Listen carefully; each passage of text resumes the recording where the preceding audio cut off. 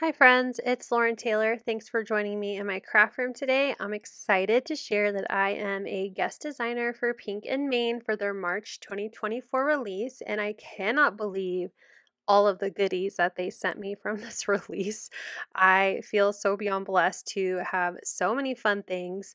I have some Foilables, which are toner papers that you can use with the Pink and Main mini ink machine or your laminator to add foil to these designs. They sent me more flat back sequins than I will ever know what to do with. I have all the colors and I'm so excited about them.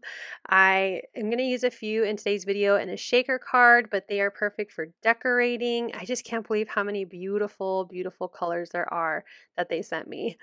I also received a couple samples of a few new toner foils or transfer foils. So they're called CheerFoil, and I have Sparkle Gold and Caribbean.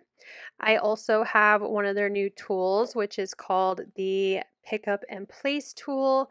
And I also a pack of little mini bottles that you can use for adhesive, and they have so many great stamp sets. I absolutely love these cupcake and mug stamp sets. I'm going to use one of them on today's video.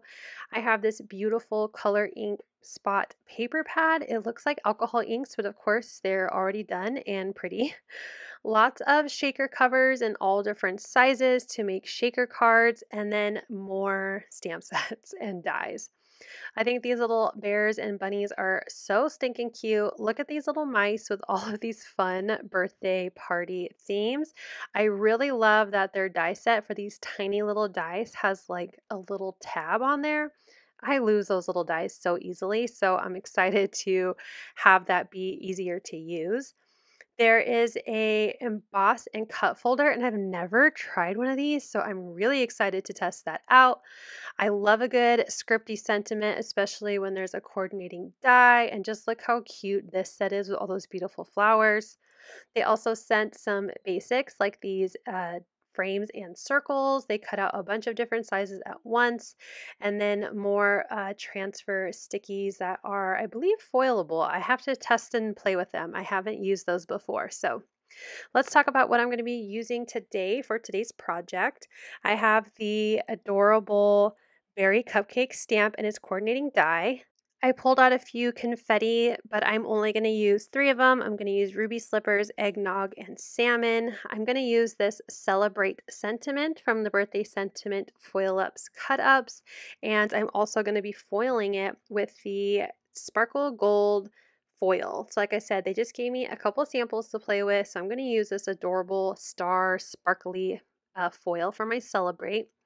And then it was really hard trying to figure out which pattern paper I wanted to use. I settled on one that had a lot of pink and yellow because I wanted to color my berry cupcake like a lemon raspberry cupcake. So I wanted to make sure that pink and yellow were like the main colors.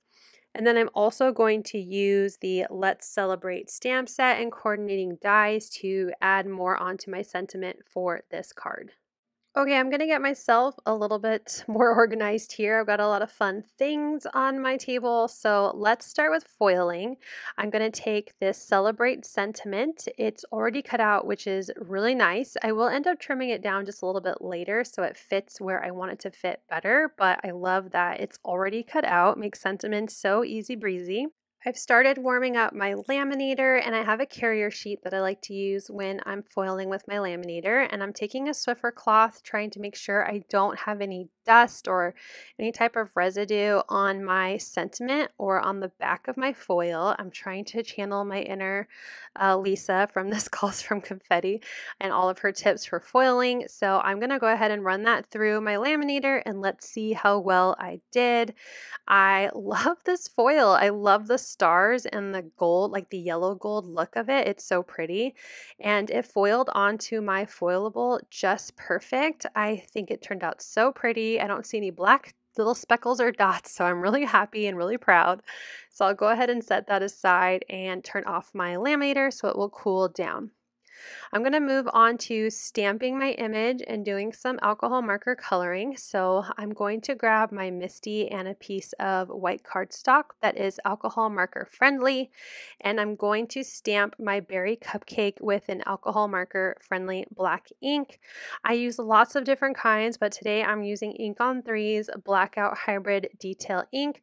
So I'll go ahead and get my cupcake set up in my Misty. I did give it a little bit of a wipe and before I used it to make sure any residue was wiped off, so it hopefully will get a nice clean stamp.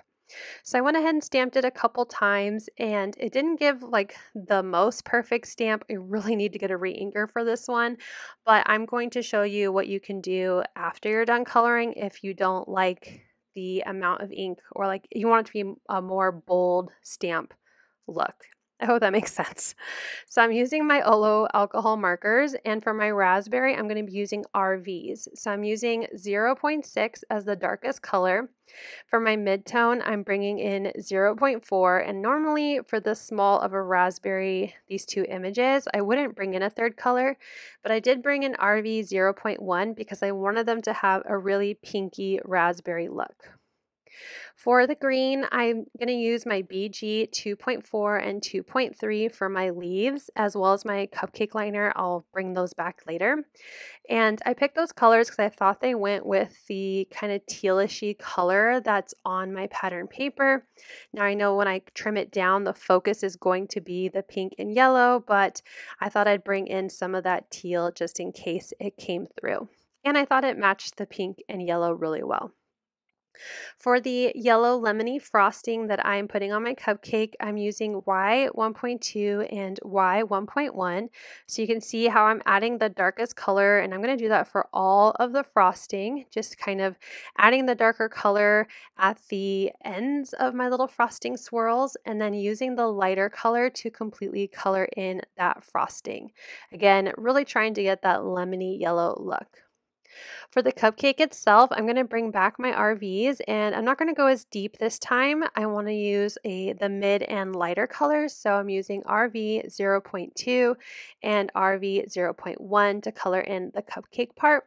And what I like about this stamp set too is that there are already some shadows. You can see the little tiny lines in the design, so underneath the raspberries, underneath the frosting, and where the cupcake liner is, and that just helps as a colorist, or as I'm coloring. I don't consider myself an amazing colorist, but as I'm coloring, I can use that as a guide of where I need to add my shadows. So now as I'm moving on to my cupcake liner, it's the same color combination as my leaves. I will bring in one more lighter color, but I'm using BG 2.4 to be the darkest color. And I wanted to show that I added some deeper or longer lines on my cupcake to give it that kind of rounded cupcake liner look. And then I brought in BG 2.3 to be the midtone, and since this is such a large part of the image, I brought in BG 2.1 as a lighter color to completely fill in the rest of the cupcake liner.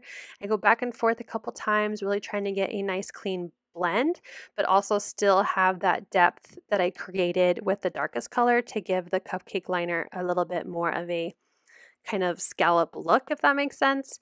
And then I'm bringing back in the yellow, same colors as I did for my frosting, to color in the bow. I just wanted a little bit more yellow since my cupcake is pink. Now that my coloring is done, I'll go ahead and show you that you can darken up the lines because I didn't take my cupcake out of my Misty. It's still in my Misty. So I'm putting my paper right back in the same spot. And this time I'm using VersaFine Onyx Black, which is not an alcohol marker friendly black ink. And I'm just stamping right back on top again and using a pressure tool to help me get a nice, clean, and much more crisp black outline. I like to do that too when I want to use a color that is not black. So I'll use a really pale gray or a really pale brown to stamp and color, and then I can bring in a VersaFine to outline the image. I used the coordinating die to cut it out, and now I'm going to figure out how I'm going to add my Celebrate to my cupcake liner. I wanted it to blend in, so I'm grabbing some Distress ink in Salvage Patina and just a blending brush, and I have a mat here to do my ink blending. Since it's a tiny little piece of paper, this grit mat, it's sticky, but it's not sticky, helps keep that small little piece of paper in place while I ink blend. My sentiment was also a little too big for how I was going to place it onto my liner. So while it is cut out, I'm going above and beyond and fussy cutting out my sentiment a little bit more. You absolutely don't need to do that if you're recreating this card. But I just wanted it to fit a little bit better inside my liner and not cover any of my stamped image. So like the little shadow lines or the bow. So that is now ready. I did use a little bit of the corner of my cloth just to wipe off if there's any ink on top of my foil. We're going to move on to assembling the shaker. So I'm using my shaker panel. I'm using the smaller one, the A2 small shaker cover, which measures 3 3/4 by 5 inches. This pack comes with a pack of 10. That's so many in one pack. It's so cool. It makes shaker card, that infinity shaker card, look so super easy. So I'm going to use that as a guide of where I want to trim my pattern paper. So I already trimmed it to 5 inches and now I'm lining it up, trying to do my best to kind of guesstimate where I want to trim it down to that 3.75 inches. So you can see I'm just using the ruler on my paper trimmer to get that to the size of the shaker panel that I need it to be. You can see there's a little bit of teal on my card, but I did focus mostly on that pink and yellow, I guess it's kind of orangey, but pink and yellowy orange pattern on my paper. I'm using the new tool, the Pick Up and Place tool. I'm using the little pokey part to help get the protective cover of the shaker panel off.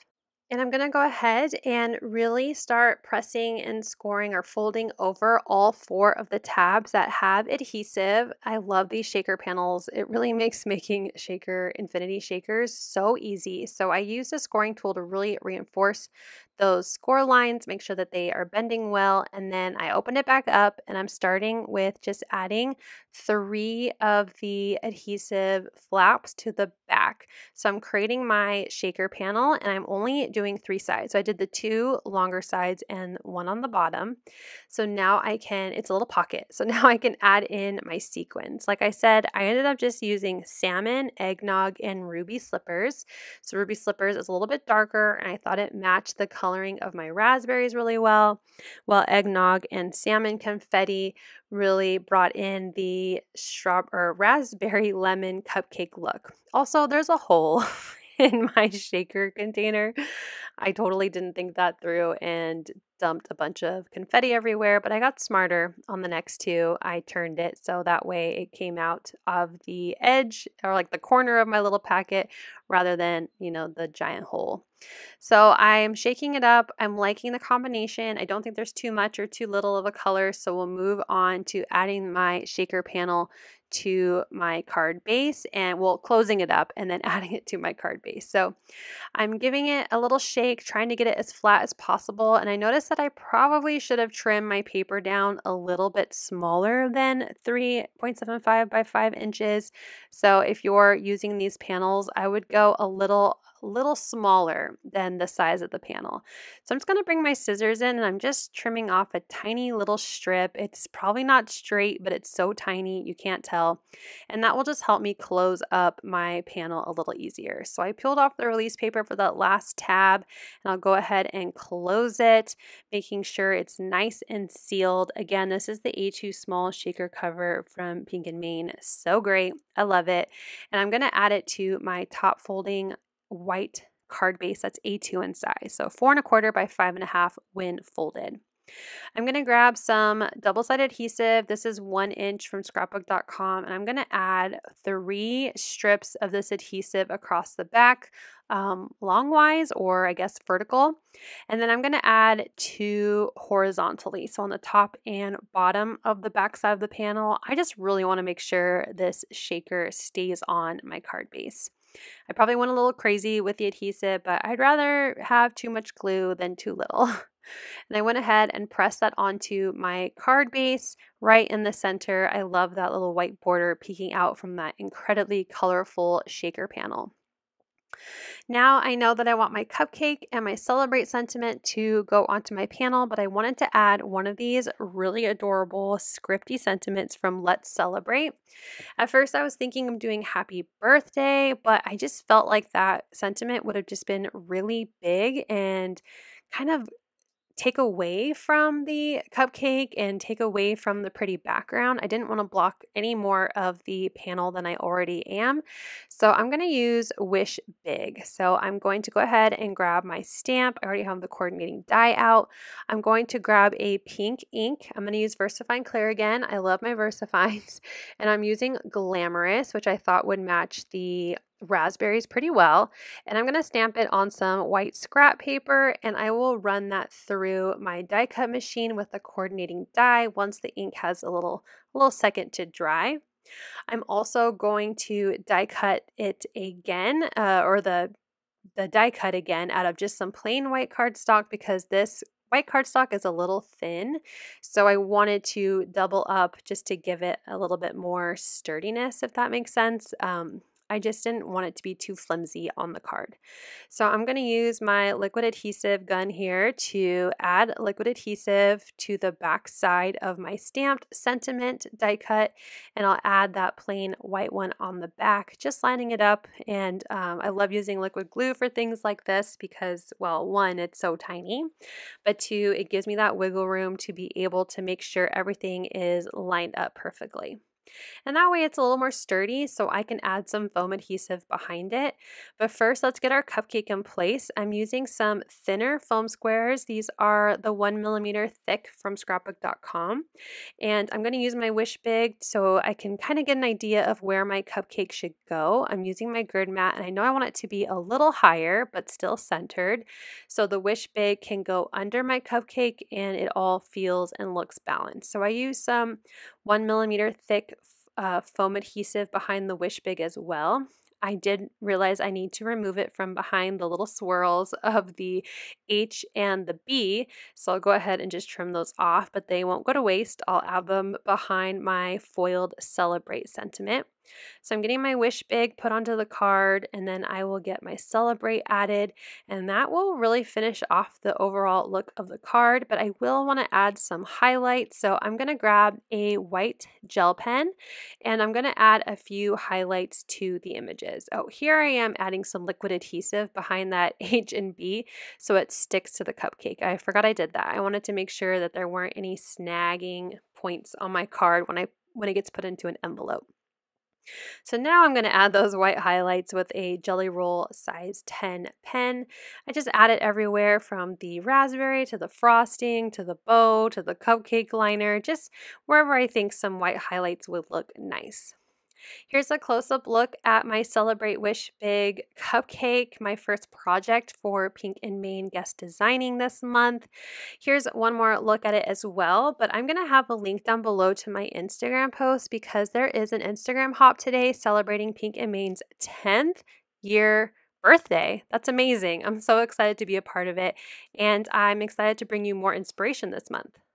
Thank you so much for watching. I hope you'll click like, and if you're new here, I hope you'll subscribe and come back. As always, you can find everything I use down below in the description box. Thank you and have a wonderful day. Bye!